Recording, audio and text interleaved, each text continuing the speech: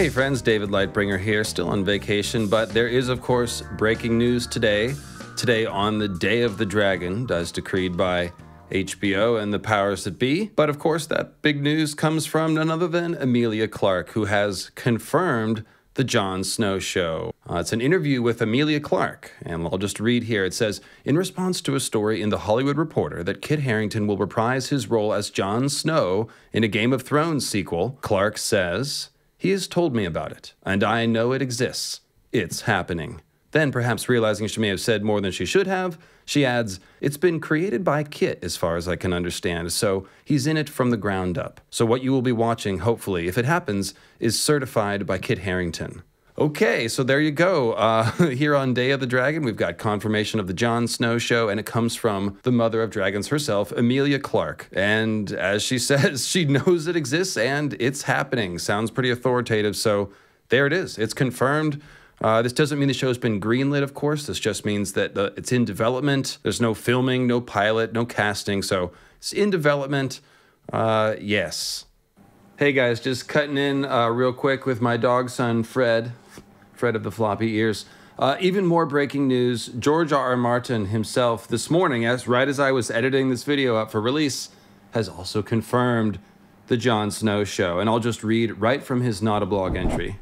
Yes, there is a Jon Snow show in development. The Hollywood Reporter story was largely correct, and I would expect no less from James Hibbard. I have dealt with a lot of reporters over the past few years, and Hibbard is one of the very best.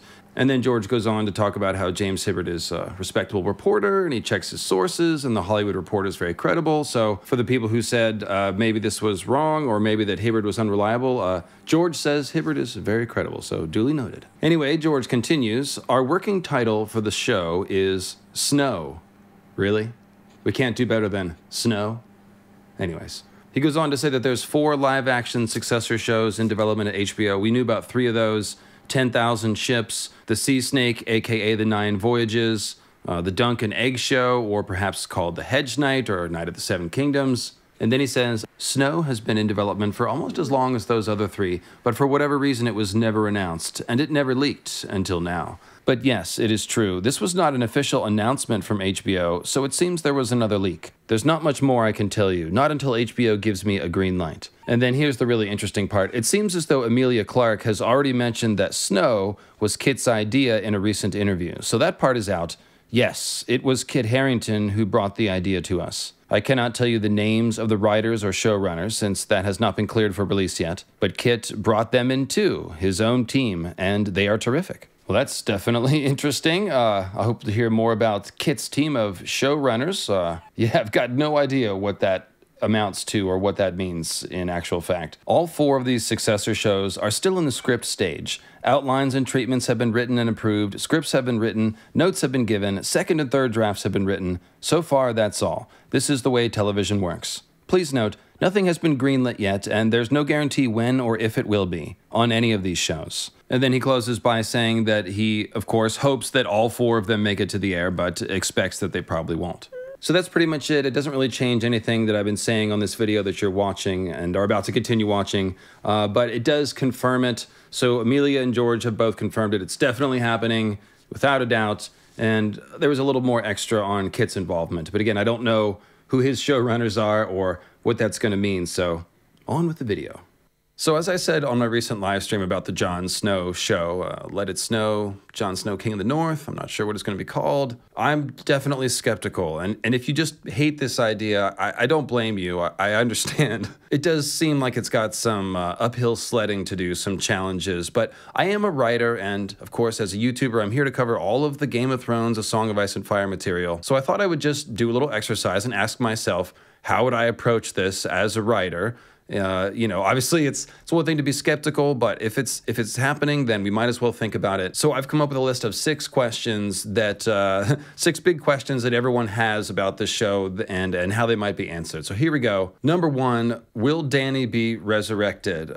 This is the biggest question with any show in the post Game of Thrones timeline. What are they going to do about Dany? It's basically going to be the elephant in the room for this Jon Snow show, especially if the title is something centered around Jon and the show is supposed to be centered around Jon. There's really just not room for Dany to be resurrected, because if Dany was resurrected, then it would be the Dany show. Dany is obviously the biggest character in the show. And if it's going to be a Jon show, then it's hard to see how they would fit a Dany resurrection in sort of around Jon's plot. It would overshadow everything. And in my opinion, there's really, if you didn't like the ending, the Hitler Dany, the evil Dany ending of the show, as I did not, and most of the fandom did not, of course, I really just don't think there's a way to fix it, I guess is the point. They ruined it by having Dany go against her statements about the responsibilities of a ruler, kings and queens being created to protect the weak and, you know, those who can't protect themselves and all that. And I just don't think that resurrecting Dany would fix that. A zombie Dany, like, what would there be for her to do? It would just probably be more violence. Like seeing Dany lead an army of R'hllorys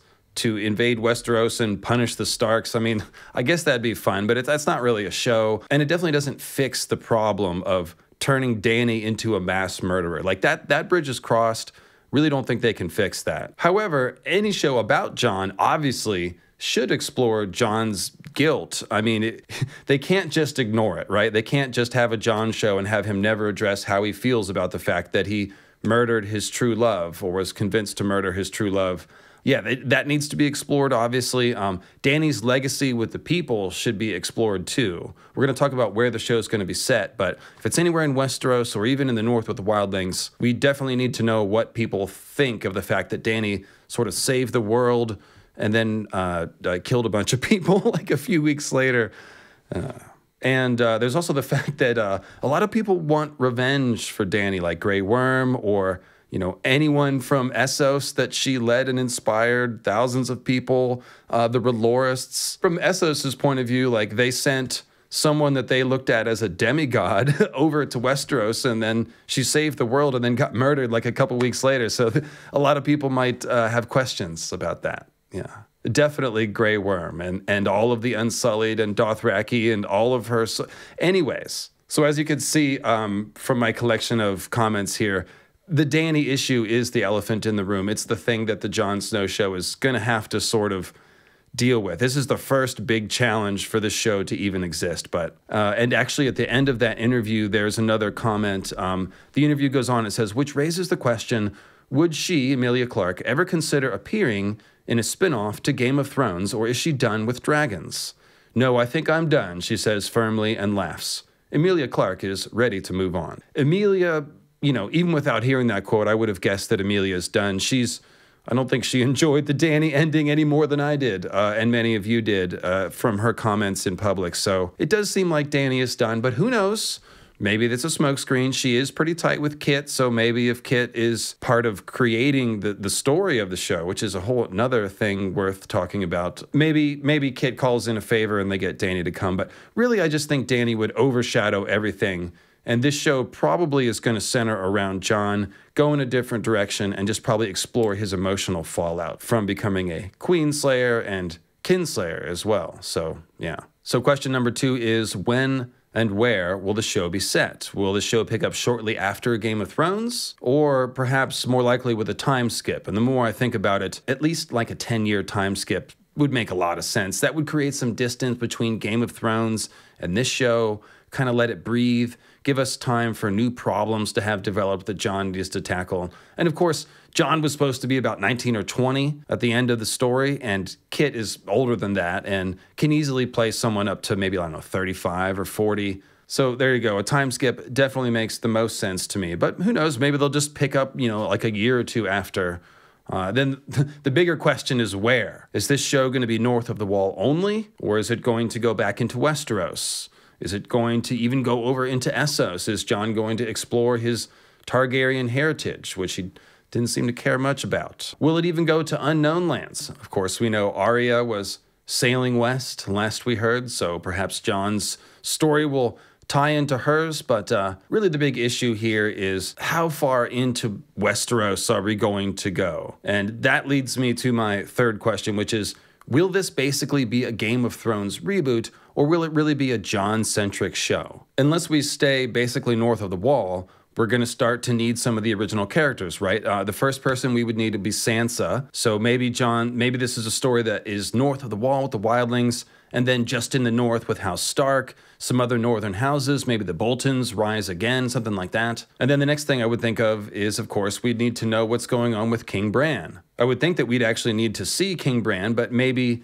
he's just sort of off in the distance. He's not really doing anything interesting, and he's just mentioned tangentially some of the time. But there's also the issue of Sam. Sam Tarly, of course, has the deepest emotional connection to Jon, and he's down in King's Landing. He's looks like he's the Grand Maester. He's writing down the Game of Thrones, the story of what we just saw. And theoretically, he would be essentially writing down all the knowledge, all the history that Bran has in his little Bran brain when he did the WeirdNet download and absorbed all the history. So, because of course we saw, to check on RLJ, he just sort of tilted back and scanning, and then, Rhaegar, that's the guy.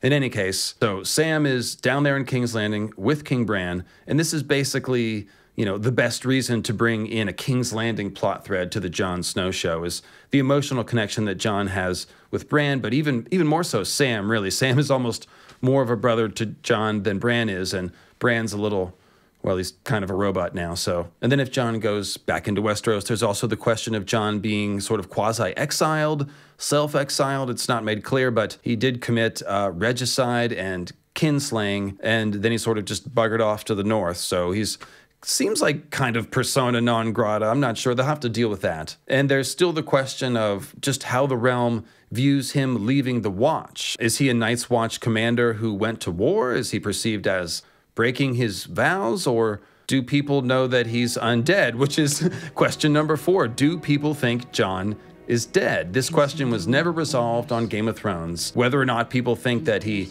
broke his vows and just left the wall to become King of the North, or if he, by way of being a zombie, having died and then been resurrected, he's actually released from his vows. This is one of the most annoying things about the Jon part of Game of Thrones, is just we never knew whether people thought of him as being resurrected or being, like I said, a oathbreaker of the Night's Watch. So they'll have to answer that for sure. And it's not too late to give Jon some extra magical abilities. He was resurrected by R'hllor. He should be able to light his sword on fire, just like Beric. Even though he fought right next to Beric and watched him do it, he never tried it when he was fighting the others of the White Walkers. So yes, there's still time to fix that, I guess. And if you think about it, like, the issue was never raised when they wanted to make him King of the North and then king. Like, can Jon have kids? Is he a zombie? So again, you can see it's kind of a mess that the show made. The Jon Snow show would have to sort that out for sure. And of course, if he is understood to be resurrected, then, are people afraid of him? Is he perceived as kind of like a god? Or is he just, hey, it's Jon. Hey, Jon, it's the guy with the wolf. That cool guy who sort of hung out with us and fought the war with us and stuff. Yeah, all right. And then question number 5, I alluded to earlier, will this be an Arya and Jon thing? Of course, Arya was sailing west to see what lies west, kind of Reaper-cheap status, if you will, if you know that reference. So perhaps Jon will come with Arya. If the show's picking up right after Game of Thrones, they'll sail west, and none of the show will take place in Westeros, but that's less likely. What I think is more likely is that there'll be a time skip, and then maybe Arya will come back to Westeros after years of journeying in foreign lands. And this could even be the thing that gets the plot of the Jon Snow show started. Arya shows up with some sort of new information or a new problem. This gets Jon, coming out of retirement and needing to go back to Westeros to talk to Bran about something magical, or, well, you can see how that could go. There's a lot of potential there with Arya returning from a long voyage. And of course, Maisie Williams has said that she would be interested in reprising the role of Arya, albeit an aged-up Arya. So Arya is definitely a character I would look for in the Jon Snow show. And basically, if I had to make a list of characters that we already know that might be in the Jon show, obviously Tormund is right up there at the top. But after that, it would be Sansa, Bran, Sam, and Arya. So, and then saving the best for last, of course, number 6, will the White Walkers be a thing? This was, of course, one of the biggest letdowns of Game of Thrones, the way the White Walker plot just ended very suddenly and then just didn't matter anymore. I'm not going to go into all that. I've addressed that before, but this, unlike the evil Dany turn, which I would consider the bad, part of the bad ending, I said that couldn't be fixed. Well, the White Walker thing definitely could be fixed. For starters, maybe killing the Night King only bought us some time. Maybe there's more White Walkers or even more Night Kings out there. And this is just, kind of a cyclical thing where you kill the White Walkers, you beat them back. We ended their attempt at creating a long night, but they could definitely rise again. Like I said, there could be more White Walkers out there. There could be a different Night King. After all, Night King is just a regular man who was, injected with dragon glass by the Children of the Forest, while he was tied to a weirwood tree, and somehow that made a Night King. So if there's any more Children of the Forest out there, maybe they make a new Night King. Maybe one of those nasty cannibal Thens, gets transformed. Or maybe there's even like an evil tribe of Children of the Forest. Shout out to Quinn's Ideas. One of his, I don't know, this theory might be 10 years old by now. One of his oldest theories was that there would have been separate factions of Children of the Forest, and that maybe one of the factions were the ones that were responsible for creating the White Walkers, while another faction is the one trying to help the humans. On the show, it seemed to be the same one, the same Children of the Forest, 8,000 years old, apparently. But that's something they could play fast and loose with. So maybe there's other Children of the Forest out there. But the most interesting version of the White Walkers coming back by far would be Night's Queen. Dun, dun, dun. Yes. This would be the thing that would get some of us really excited about this show. I can't lie. If this was all going towards a Night's Queen figure, somebody that's even older than Night's King, maybe she is a child of the forest, or a green man, or just some very old sorceress like Melisandre, who's using the power of ice instead of fire. Anything like this would be cool. And honestly, Night's King was pretty disappointing. He didn't even talk. So if you had a Night's Queen and she was talking and doing even more magic than we saw before, I mean, if you're going to go back to the well with the White Walkers, I don't think you would just run the same thing again. You want to make it bigger. You want to make it worse, more intimidating. I think the Night's Queen, this would be the way to do it, to raise the White Walker threat a level. And then, of course, this time around, we can go into that lore. We can use that knowledge of Bran, seeing the Night King created by the children, the dragon glass involvement, the weirwood involvement. There's, those obelisks were never explained that surrounded that weirwood tree. There is a ton here that they can go back and explore that all of us would be pretty excited about. So that's probably my biggest hope for a Jon Snow show, short of a Dany resurrection, which is, like I said, pretty unlikely. That's what I would want, is White Walkers. Give us the real White Walker lore. Don't shortchange it. Make it the focal point. That's how this show would succeed, in my opinion. So closing thoughts, Kit being involved, that's kind of curious. Maybe some of you who follow the actors' opinions of the show and their interviews and stuff can tell me what Kit's opinion was of the ending. Did he like it? Did he think that that was good? Did he hate it? So if anybody knows about that, leave a comment down below. But yeah, I mean, I think part of the idea with him being involved is that hopefully he is involved because he's not happy with how they erased his character. Jon Snow, as of season 6, was giving impassioned speeches to Dany about the need to go north and fight the walkers and how important it was. He was talking to Davos about leadership and why Dany was a good queen. Dany was earning his respect. There was stuff happening with Kit Harington's character in season 6. But if you look at season 7 and 8, his dialogue gets really short and clipped. He becomes kind of an empty vessel that's just, moving the plot forward. And again, this is what I would call bad writing by D&D. But hopefully Kit's involved because he's not happy with his character getting erased in the last couple seasons, and he wants to go back to really, give this character some grit. And last bonus suggestion I have is, what if this goes the way of Elric of Melniboné, where Jon becomes sort of a wandering ex-king, sellsword, magician, semi-violent rage type person? This could be interesting. If you know Elric of Melniboné, one of George's huge influences, it's written by Michael Moorcock, then you know what I'm talking about. But basically, Elric is an ex-king who sort of walks away from his throne and he becomes a sellsword and wanders around and has adventures and thinks very dark thoughts about his own kingdom and nobility and the Melnibonéans and all that stuff. So if they want Jon to go to Essos and explore his connection to the Targaryens and to dragons, then this could be, something like that. It's almost like The Witcher. Honestly, the Witcher concept comes from Elric in large part. Elric definitely wanders around fighting monsters, essentially. So you could see Jon the Witcher kind of you know, not exactly, but you know what I'm saying. So there you go, guys. Those are my thoughts on the Jon Snow show. Leave your comments with your clever nicknames, what you think it might be called, what you think of my ideas here, or just vent your rage if you need to. This is a safe place. We're pro Dany here, so vent away. And in case you missed it, I dropped a new Rhaenyra video just yesterday, so check that out. And I'll see you again real soon with more Song of Ice and Fire, House of the Dragon, Game of Thrones, Jon Snow show content, etc.